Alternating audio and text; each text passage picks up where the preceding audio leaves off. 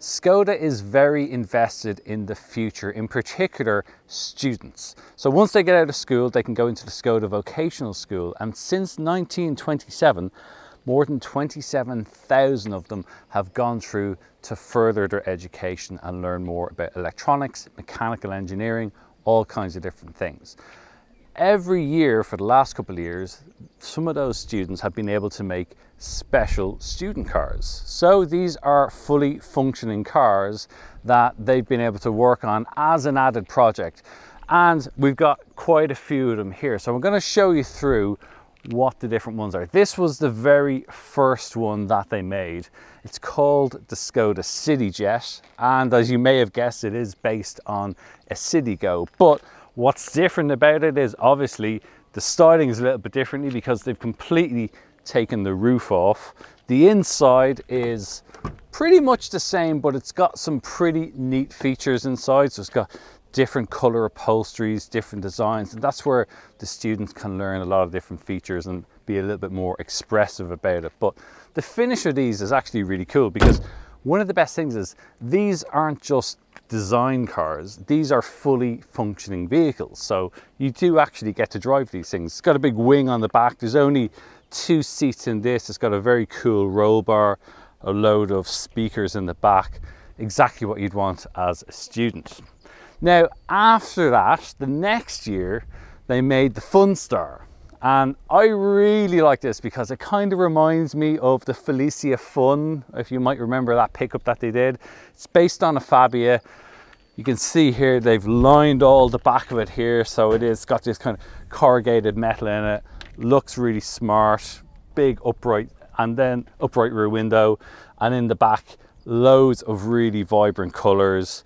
It's got this 2-tone paint job. I think it looks really slick.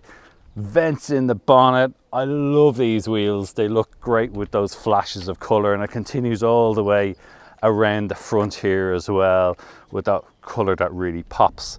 Now, if that didn't make as much of an impact, then they made the Element. This is, again, they've taken a Skoda Citigo, and rather than just take the roof off, they've taken pretty much everything off this. Now you've got to come around and have a look at the inside of this, because if you think the paintwork on the outside is bright, well, you're going to need your sunglasses in here because this is every bit as vibrant. But it's pretty nifty. It's got the automatic transmission in this car. No doors, you've just got these kick plates that you get in. It's all really well finished. And speaking of sunglasses, it's also got a solar panel on the back as well to gather a little bit more energy, which thankfully we are making the most of today. Then they started to get a little bit bigger. So this is the Sunroq, which you can probably tell what this might have been based on. It was once a regular Skoda Karoq, but they've changed it into a very luxurious, almost Maybach-like convertible. So they've taken the whole roof off. There isn't a roof in here. This is just a fully open roof. You've got the quad exhaust on the back. The interior absolutely matches the exterior. You've got this white leather interior. Even in the seats, they even put in special Skoda Academy there, embroidered into the seats. You got quilted leather. This is a really luxurious kind of concept car that they've done. Quite different, pretty good fun actually, and those quad exhausts do sound pretty nifty actually.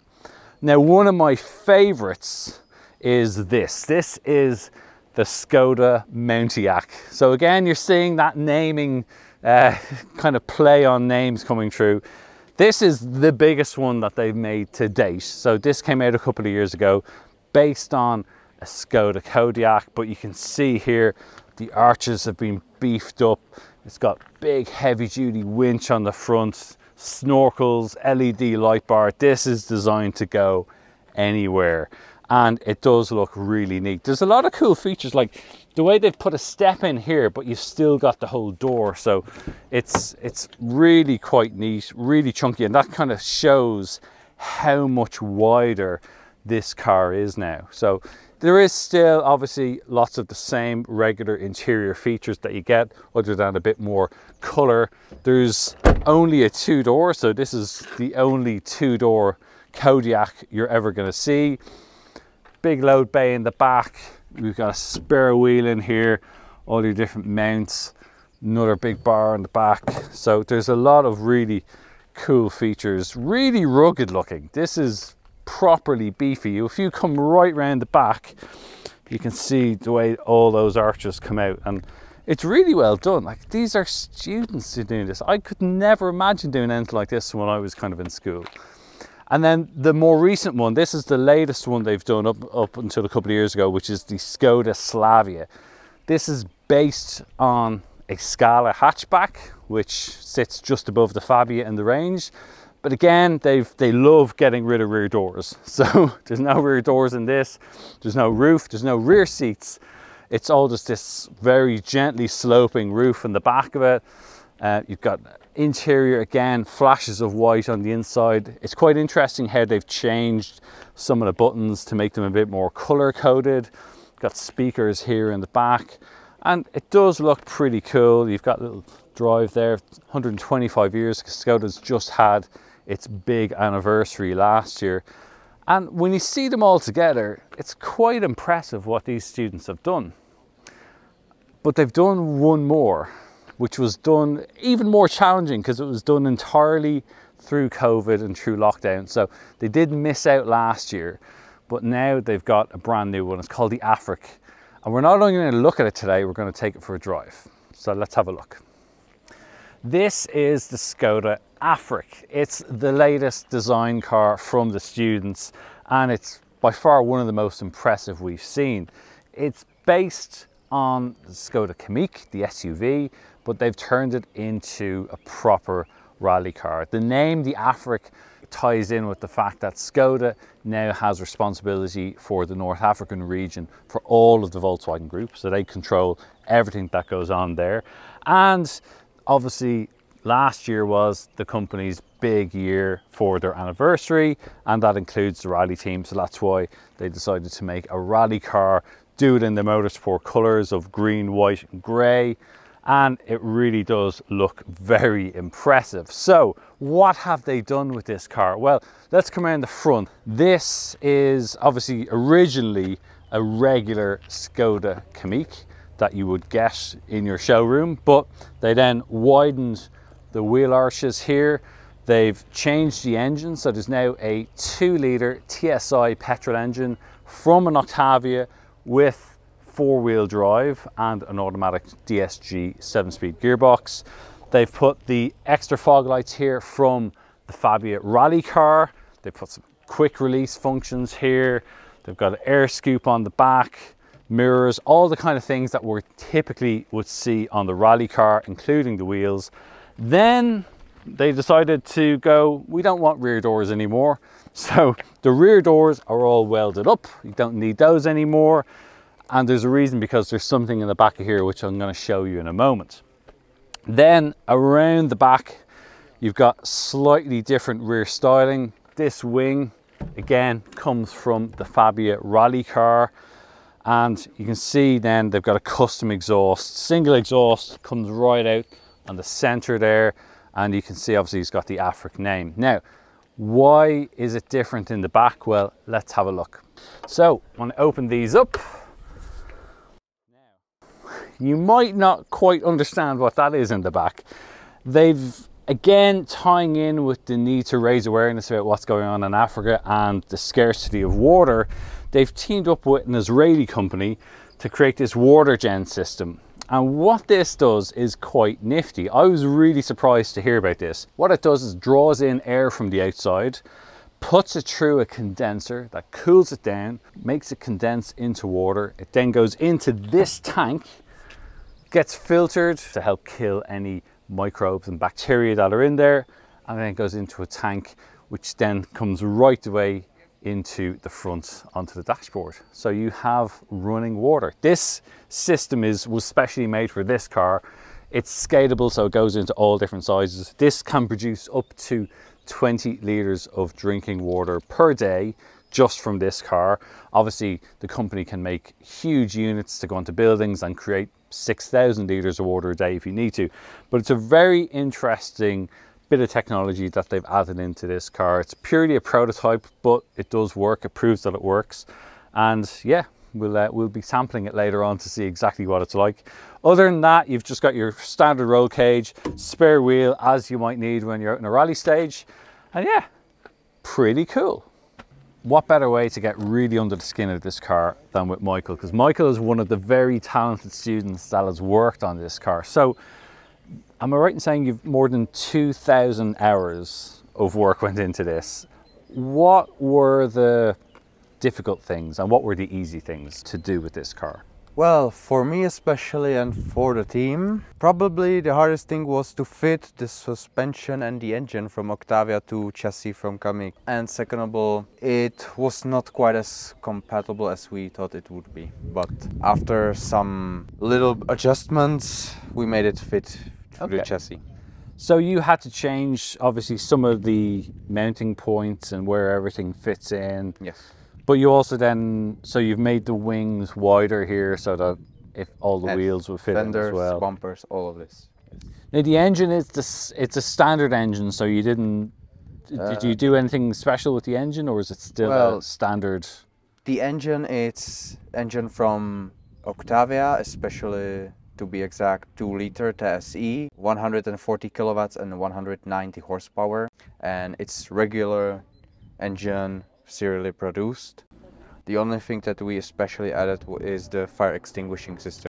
The inside is obviously like a proper rally car. I've been in the Fabia rally car, and it's very familiar inside. You did a custom roll cage as well, which you designed and welded in. It looks like you had to do quite a lot with the electronics and the wiring to get everything to fit in. So yeah, that is correct. The motorsport guys, they did a bit of help with that? They helped us to actually manufacture the parts and order them, because as you can see, all the parts are not looking like, but are actually from the Fabia Rally 2 Evo. So they are basically the same parts: the seats, racing belts, dashboard, navigation and steering wheel. And as for the roll cage, we had to cut it down and just adjust it so it fits in the chassis of Kamiq. Now the one interesting thing that I find fascinating about this is what's in the back, but just when we get there, the doors, you decided to make this purely a two-door car. Was the idea just because you preferred the look of it, or did you want to, was it more just to develop the skill of how you can change it? Actually, it's because of a maintenance, because we thought that it wouldn't be necessary to include another two doors, because the Watergen is so big that actually the only proper way to access it is from the behind. And as there are no back seats and no additional, space for other people, we thought that it wouldn't be necessary. And also as for the weight reduction, of course. What did you think when you heard about this system first? Well, first we thought that actually we said to ourselves that why the hell? Why would you do that? But yeah, as we learned more from our colleagues and learned more about this technology, we actually realized that it would not be a bad idea to make a sports car that would be actually ecological and would help the environment. And educate people about, obviously, water scarcity in certain parts of the world. Obviously, you have an interest in engineering and things like that. Do you think this is a pretty cool idea? Yeah, I think really it's a pretty awesome idea, and it will inspire future generations and future Azubi projects to do something good for the earth, Oh, cool. Well done. I got to shake your hand because I'm very impressed with this car. You and all of your other classmates should be very, very proud, because this is a very cool bit of a kit. And well done to Skoda for encouraging these guys to do it as well. It's great to see a car company doing something like that and investing in the future. So unlike some design cars, this is a fully functioning vehicle that we're able to drive here on one of the special rally courses that they have. And it's really cool. So as you would expect, like in a regular rally car, I sit way low down, so I'm just peering over the dashboard itself. And obviously everything inside here, a lot of it is like what you would get in a rally car. So the steering wheel setup, all that is the same. The seats here, obviously I'm not wearing a helmet, but we're only on a closed course today and we're not going particularly fast. Skoda did ask that I didn't go too quickly today, because obviously they're quite precious about this car, and we're not trying to do any sort of record attempts here or any high-speed driving. It's more just about experiencing what the car is like, and it is actually pretty cool. The engine itself is a 2-litre turbocharged petrol engine mounted to a 7-speed DSG, so it comes from an Octavia 4x4. So it's got 190 horsepower, 320 newton meters of torque, so it is capable of being pretty quick actually, and it's such fun to drive. This feels nothing, even at low speeds, feels nothing like a Skoda Kamiq. Obviously it's not, because this is the Afriq. Now, the suspension has all been changed as well, so it's beefed up more like what you would expect from a rally car, and it's really firm. And on top of that, you've got these sport seats as well, which really hold you in place. I'm not the biggest of people, I'm only 5'9", but my hips are properly wedged in here, and obviously I've got the full 6-point harness on as well, so it really does feel like the proper rally experience. So there's no performance figures as such. This is more about just the students showing what they can actually do and their talents, and it's really quite impressive. Obviously there's no sound deadening in this like you'd normally have as well, so you can hear everything. You can hear the turbo whooshing away, you can hear a few little beeps and all that going, because this is all a completely custom setup. It's a real treat to get to drive something like this, proper special car, and you can see how much it means to those students as well to work on a project like this. More than 2,000 hours of work has gone into this car, and you can see how proud they are. They're so thrilled to be able to show this off, and I tip my hat to them. Incredible, great to see. I guess the last thing to do then is have a drink from the onboard water system. Cheers. So there you go, that's our first drive review of this very special Skoda Afriq student car. Real privilege to get to drive something like this. This is a truly unique one-off car. Well done to the students. It's great to see. Hopefully it will inspire more people in school to look at what you can actually do. So well done to everybody involved in this project. If you want to know more about this car, do visit our website. It's CompleteCar.ie. Apart from this, there are reviews of all the other cars you could possibly think of. It's a great resource if you're searching for your next car. You'll find us on all the usual social channels, and let us know what you think by getting involved in the comments below. Tell us what you think about this car. We'd love to hear. Thanks for watching.